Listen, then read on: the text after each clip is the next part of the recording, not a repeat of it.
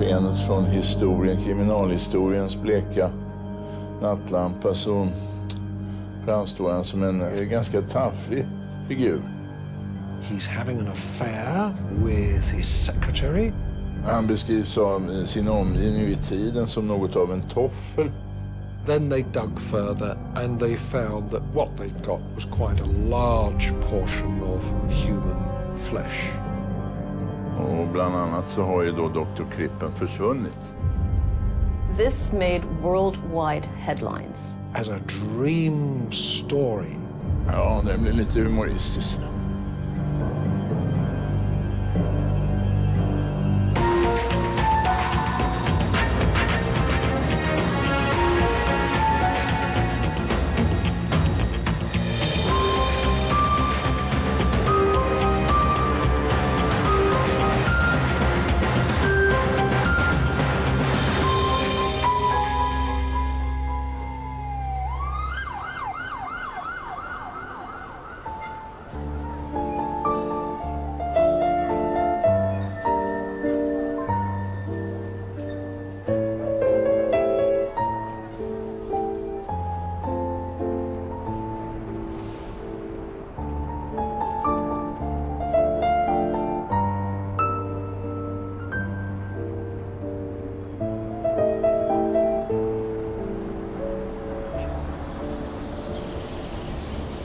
Vi befinner oss ungefär mitt i London på New Oxford Street. Och, här huset bakom, inte det hus som ligger där nu för det är nybyggt, men det fanns ett äldre hus där som försvann under kriget i samband med bombningarna.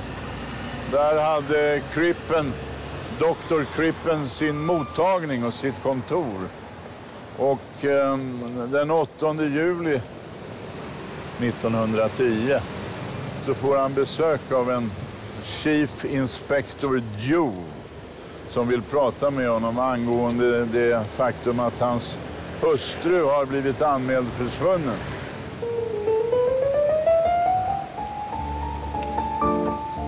Hon är alltså borta och då säger då Crippen att hon har blivit sjuk. Och av det skälet, av hälsoskäl, så har hon åkt tillbaka till USA för att söka bot och lindring. Men då har det gått 5 månader. Så att den här anmälan kommer in till polisen först i slutet på juni.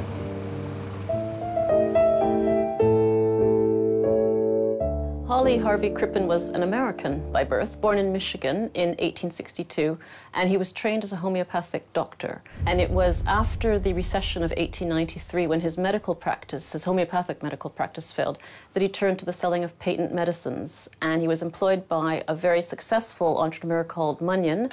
And in 1897, Munyon sent Crippen to London to open a branch of the company. He met up with this young Cora Motsky, her name was. She was a 19-year-old girl being kept by a Mr. Arnold, and Holly Crippen and she sort of got together, and she threatened that if Dr. Crippen wasn't going to make an honest woman of her, as it were, she would go with Mr. Arnold instead. So Holly Crippen married Cora. Hon har ett kvinnligt artistnamn. Hon kallar sig för Belle Elmore. Det är man säger så här, hon är en ganska påtaglig kvinna och det är inte Crippen, för han är en ganska nedtryckt figur och ja, enklast kan han ju beskrivas som en toffel, va? Både till det yttre och till det inre. Och Coras framgångar som sångerska och vaudevillartist, de är däremot svårspårade, och det mesta talar väl om att hon aldrig hamnade på scenen annat än i sina egna föreställningar. Hon är nog ungefär lika mycket av sångare och artist som hennes man är av läkare. As the years went by, their marriage didn't thrive and they started to live separate lives. Men nu är Cora borta och då undrar goda vänner till främst Cora då vart hon har tagit vägen. Det som är lite konstigt är att Crippen han ses i sällskapslivet och även hemma vid allt oftare i sällskap med sin betydligt yngre sekreterare som heter Ethel Lönell.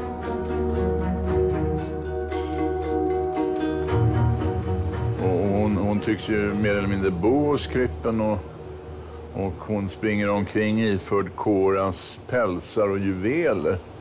Och det tycker hennes väninnor är konstigt för att de kan mycket väl tänka sig att hon har lämnat karln sin som de betraktar som en allmänt ämlig figur. Men de har väldigt svårt att se att hon skulle ha lämnat sina pälsar och juveler. Because it was a network of actors and actresses who all knew each other quite well, there were a couple over in California unable to trace any evidence of her being there at all. And it was they who came back and reported their suspicions to Walter Dew.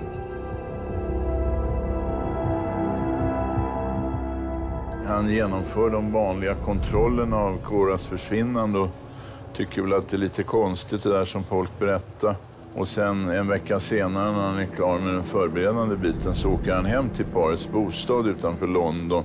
Och den som öppnar när han ringer på dörrklockan är Crippens sekreterare. Hon berättar då att Crippen själv är på sin arbetsplats. Han har en mottagning som ligger här på New Oxford Street. Nu dyker kommissarie Dew upp och Crippen börjar då bete sig minst sagt konstigt. Till att börja med så ändrar han sin historia. Han säger att det där med att hon hade åkt av hälsoskäl hem till USA, det stämmer tyvärr inte. Det är tvärtom så att hon har övergett honom för att istället inleda ett förhållande som man tror med en amerikan som är någon mellanting mellan boxare och vanlig skådespelare. Jag tycker ju att det är lite konstigt, men att samtidigt så är han ju inte benägen att direkt avfärda den här historien. För att vara lite säkrare på saken så föreslår han ju då Crippen att man ska åka hem till huset och titta. Och Crippen han har inga som helst invändningar. Vid första genomsökningen så hittar man inget särskilt och ännu mindre någon kropp efter den försvunna Cora Crippen. Man enas också om att Joe ska få komma tillbaka nästa dag för att göra en rejäl sån här genomsökning och avskriva de misstankar som gäller den så här dags höggradigt nervösa Dr Crippen. And on the Monday morning, he went round to see Dr Crippen again at his place of work. Well, Dr Crippen wasn't there, but his colleague was, who then said that he had been asked by Dr Crippen to buy a brown suit suitable for a boy before he'd left. He went round to Hilldrop Crescent to find that there was no trace of Dr Crippen or Ethel Lönell.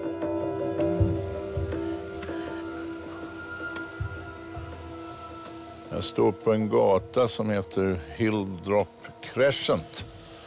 Det ligger i Camden Town, nordväst om centrala London.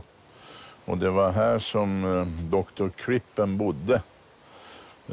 Åtminstone fram till den 8 juli. Redan dagen därpå, då kommissarie Dew kommer ut hit för att träffa Crippen i hans bostad på Hilldrop Crescent, så har han lämnat huset till viss brådska. I det där läget så har ju Crippen redan betett sig så konstigt och misstänkt så att kommissarie Dew har väl bestämt sig för att är man så här underlig och osorterad och så vidare, då kan man bara vara oskyldig. Så det är väl i stort sett i det syftet som man ändå beger sig hit för en liten rutinkontroll innan han avskriver alltihopa. Men Crippens frånvaro ändrar ju på den bilden. Så istället så börjar man då i olika omgångar leta igenom det här huset. They started to dig up the garden. just in case a body had been buried there, and didn't find anything. And then it came to looking in the coal cellar. So they started to move the coal away, and there was a brick floor. I went down with Sergeant Mitchell on my knees and probed about with a small poker, which I had got out of the kitchen. I found that the poker went in somewhat easily between the crevices of bricks, and I managed to get one or two up, and then several others came up pretty easily. After digging down to a depth of about 4 spadefuls, I came across what appeared to be human remains.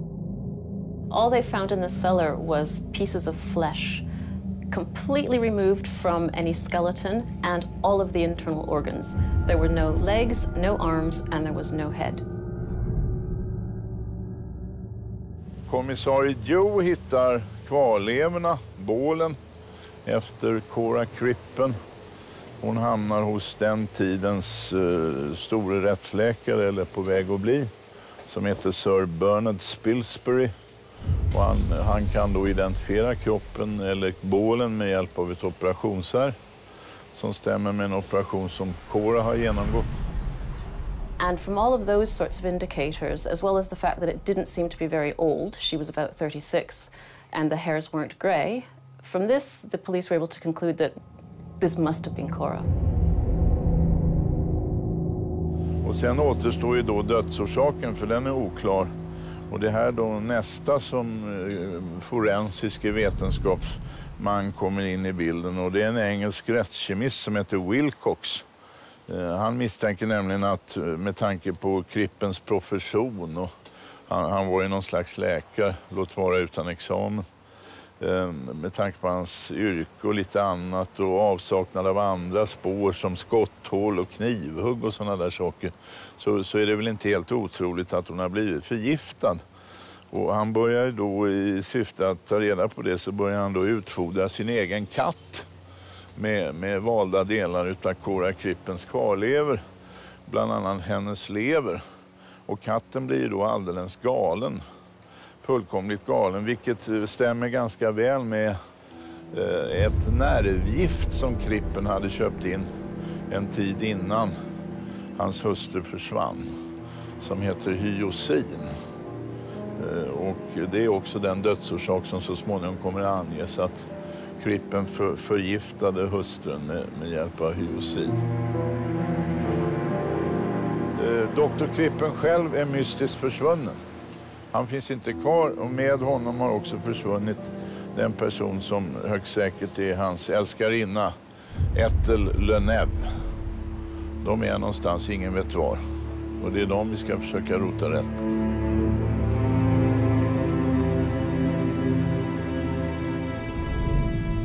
Tracing Hawley Crippen and Ethel Leneve was now of crucial importance. And they put this wanted poster, which was actually produced in a number of different languages.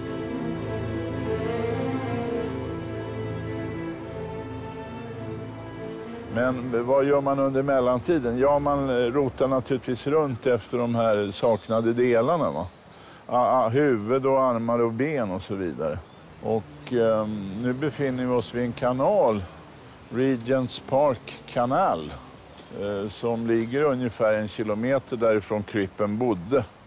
Och under det här utredningsarbetet så uppstod det då en teori om att han skulle ha gett sig ut på såna här nattliga säkert vandringar och sen så kastat de här kvarlevorna i kanalen här.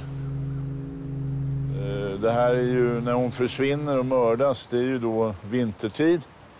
Och då är det ju knappast läge att stå och spätta i backen även i England. Däremot är det sällan is på såna här kanaler, så att det kan ju vara ett lämpligt ställe att göra sig av med likdelar. Med lite passande sänk och sådär. Och förflyttningar till fots, det här ligger ju inom promenadavstånd. Så att det är väl inte en alldeles tokig teori om att det var här hon hamnade.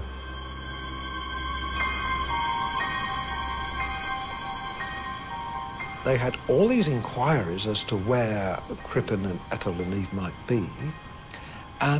And after a few days, the shipping line in Liverpool received a telegram. Crippen, han har bokat biljetter på en båt till Kanada, nämligen på ångaren Montrose i namnet Robertson, och han medför även sin 15-årige son. De kliver på den här båten och sen ska man iväg till Kanada, och då visar det sig då att kaptenen ombord, som heter Kendall, han fattar misstankar mot det här paret. The son had flesh that bulged in places where you wouldn't expect a son's flesh to bulge. He noticed that the passenger and his son held hands sometimes by the lifeboats, so he was suspicious. But the ship was on its way to Canada, and normally there would be no way in which he could communicate. Och det är här som det kommer, det som gör detta till en världsnyhet. Han använder sig av sin fartygstelegraf till att kontakta myndigheterna i land och berätta om det här underliga resenskapet. Have strong suspicions that Crippen, London cellar murderer and accomplice, are amongst saloon passengers. Moustache taken off, growing beard. Accomplice dressed as boy. Voice, manner and build undoubtedly a girl. Both travelling as Mr. and Master Robinson. Och det här kommer naturligtvis omgående till kommissarie Joes kännedom. Och det är precis som en sån här roman av Jules Verne, att kasta sig på en något snabbare båt för att hinna före dem till Kanada så att de kan gripas.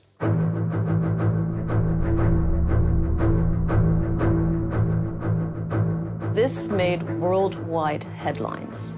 The American, Canadian, British, and European press were all over this case, following it from day to day. There were transatlantic communications going back and forth. The newspapers were publishing stories about it. The journalists were on ships crossing, attempting to see the arrest. This was probably the first example of checkbook journalism and a real example of a worldwide media feeding frenzy, really. Crippen vet naturligtvis ingenting. Med den något långsammare Montrose, den kommer att ta några dagar. Joe kommer allt närmare. Not many people believed that Captain Kendall was right. And they thought that probably it wasn't Dr. Crippen after all. So they continued to do lots of other inquiries in other countries trying to trace them.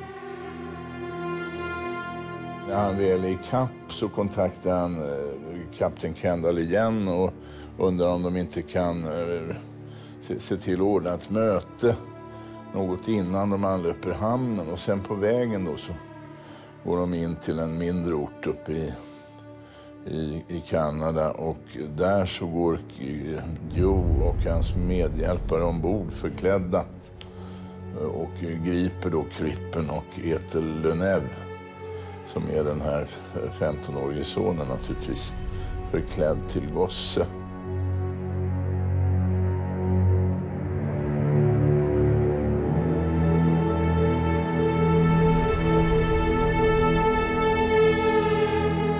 They went back to Liverpool, and there'd been so much publicity that there was an enormous big crowd to see them come off the ship.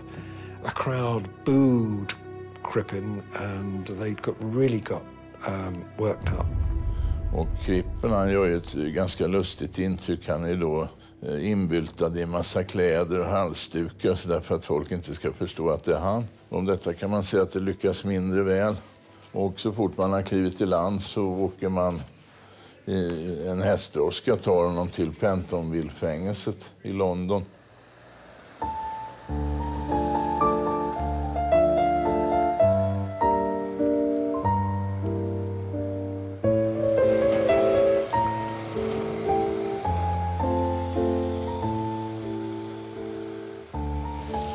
Bakom ryggen på mig så ser ni ingången till Pentonville Prison. Det är fortfarande ett fullt fungerande engelskt fängelse. Och det var här som Dr Crippen tillbringade de sista dagarna i sitt liv. En månad innan han hamnar här så har han då dömts vid en rättegång i Old Bailey. Och Crippen är väl i det läget förmodligen itutad detta av sin advokat att bevisningen är otillräcklig och sådär. Och han har aldrig erkänt, utan han hävdar hela tiden att den där kroppen som man hittar i hans källare, han har ingen aning om hur den har hamnat där. Möjligtvis så den enda förklaring han kan ge att den fanns där redan när han flyttade in i huset 5 år tidigare. Crippen claimed that the body must have been buried before he moved into the house, but this could be easily disproved because of the pajamas that the body parts were wrapped in. The label said Jones Brothers, and the company hadn't added the word brothers to its name until 1906. The fabric that the pajamas were made of wasn't sold until 1908. And there was a receipt showing that Cora had bought 2 pairs of this type of pajamas in 1909. Therefore, there was no way that the body could have been wrapped in those pajamas and buried in 1905. They had to have been buried in the cellar after Crippen moved into the house. På den bål man har hittat så hittar man inga knivstick eller skador efter trubbigt våld eller ännu mindre kulhål. Och man har ju naturligtvis funderat lite över om han kan ha använt något mer än det där nervgiftet. Jag har lite svårt att tro att han gjorde det, och att jag tror inte han helt enkelt han har nog inte tillräckligt bra mage för att klara av att skjuta en i huvudet. The public were very interested in who was this man. They seemed to have had a real sense of compassion for him, but a lot of people looked at him and thought, you're guilty. Hur som helst, juryns överläggningar när de drar sig tillbaka för att ta del av det material som har framlagts, de är klara på mindre än en halvtimme. Det tar 27 minuter noga räknat, och sen kommer man ut och låter meddela att man är nu klar att avge en dom.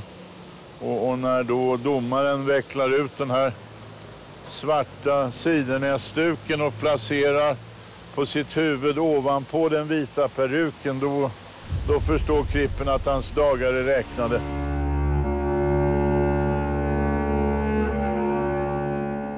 Budskapet så långt är klart för Crippen som blir mer eller mindre svimfärdig, och straffet blir att han ska avrättas medelst hängning. Och Crippen behöver då, trots att han är doktor eller utger sig för att vara doktor, så behöver han hjälp av läkare för att kunna ta sig från platsen.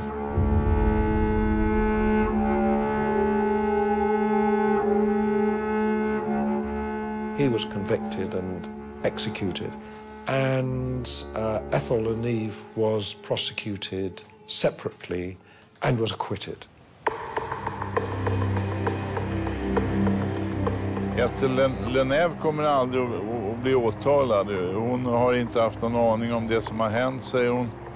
Ganska snart efter att det här är avslutat så säljer hon sin historia till en tidning och flyttar till Kanada. Och där bor hon under några år innan hon återvänder. Och hon är då gift, hon har fått barn. Och sen när hennes barn blir uppsökta av en tidning på 80-talet så har de ingen aning om mammans förflutna. Hon har aldrig sagt ett ord om den här historien. Och det är väl också så att det mesta talar för att hon inte kände till det som hade hänt. This was probably the most media intensive event of the first half of the 20th century. First is Crippen himself, such a mild-mannered looking man attached to such an appalling crime. Secondly, there's the love story, his affair with an unmarried woman. Then there's the transatlantic chase and the birth of radio communications. And then, of course, there's the body found in the cellar and the forensic evidence. The trial of the first half of the century and an execution which really drew attention from across the world.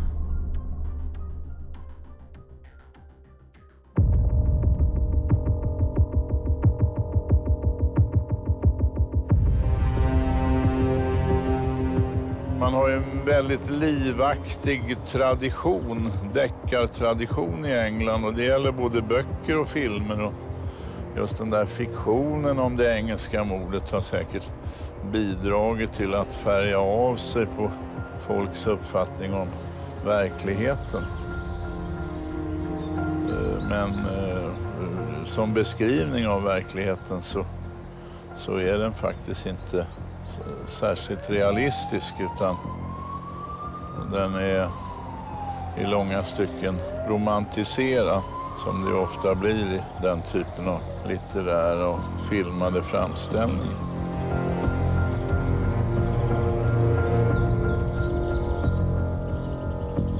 Ännu en kyrkogård i det här programmet, och den här gången så är det kyrkogården i Islington, Camden.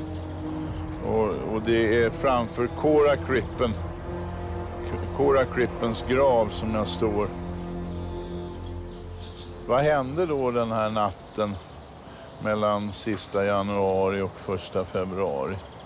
Herrskapet Crippen har haft gäster till middag, och det är lite sådär ansträngd stämning mellan dem. Hur som helst så händer inget särskilt. Gästerna går så småningom, och när Crippen vaknar på morgonen så har hustrun tydligen packat och avrest och lämnat honom. Och den förklaringen håller han fast vid ända fram till dess han avrättas. Vad som har hänt är helt sannolikt något annat, nämligen att han samma natt så har han mördat henne. Så jag kan tänka mig att han har lurat i henne gift som gör att hon blir mer eller mindre medvetslös. Sen har han väl sannolikt strypt henne. Kanske någon dag senare så har han styckat kroppen, gjort sig av med armar, ben och huvud. Och bålen har han grävt ner i källaren i huset där de bor. Och varför han gjorde det? Ja, det var väl hans sätt att protestera. Enklare hade ju varit om de bara hade flyttat ifrån varandra, kan man tycka. Men han tog samma väg ut som tusentals andra män har gjort efter honom. Men bland alla de som har tagit till den lösningen så är han den utan jämförelse mest kände och en av de allra minst lyckade.